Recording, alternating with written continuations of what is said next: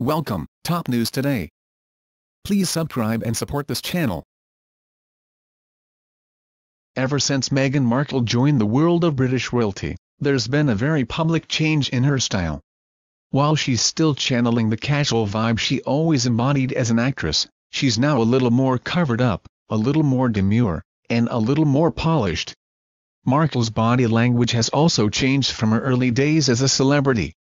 Here, Tracy Brown, body language expert and author of Persuasion Point, takes a look at how Markle's body language has evolved and what that means for her future royal life. Becoming more comfortable. The most striking thing I notice in these pictures is how much more comfortable she is in her skin since she's been in the royal scene, Brown says. In the past, when we see her pictured alone, there's always a smile on her face, clearly she's comfortable in the spotlight. But when she's with Harry, that smile is more relaxed. She's more engaged and having an easy time sharing this much bigger spotlight with Harry. A less forward posture. Brown also says there's a difference in the way she stands. In some of her early solo shots, we see her standing with her legs crossed. This is a common way we see starlets posing.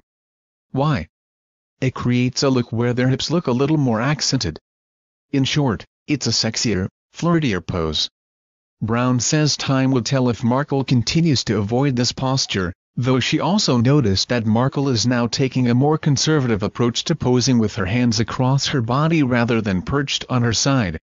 Showing attachment. Markle's gestures also suggest she has a closer and more intimate relationship to Harry than she did with some of her other celebrity pals.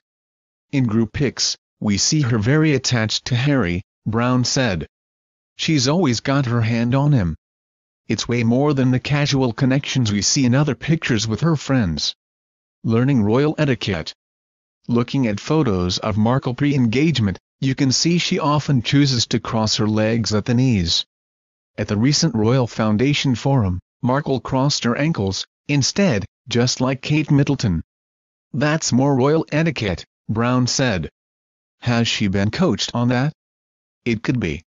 She and Kate are doing it. She could very well be adapting that as more of a royal shift in body language. According to Reader's Digest, women in the royal family must keep their legs and knees together while sitting, but crossing your legs at the ankle is acceptable. Known unofficially as the Duchess slant, royal women keep knees and ankles tightly together as legs slant to the side. You can see Markle exhibiting that very pose at the Royal Foundation Forum. Adapting to her environment. Brown notes that when Meghan is put in certain, more serious environments, she's great at adapting her body language to reflect her surroundings. During a trip to Nottingham Academy, a prestigious school, Markle adopted a very conservative, prim and proper way to sit. But still staying true to herself. On the flip side, when you look at photos of Markle and Harry at the Invictus Games or on their trip to Cardiff, you can see she's not super formal and still loves to show her personality. As opposed to the Queen of England, who typically has one look no matter where you see her, Brown says Markle has more flexibility to be herself. But she also knows when to reel it in, and that's what makes her fun to watch. She shows a lot more personality than even her soon-to-be sister-in-law Kate, and Kate is super fun to watch. I think we're going to have a really fun time watching her move forward into this royal role. Please subscribe channel. Thank you for watching.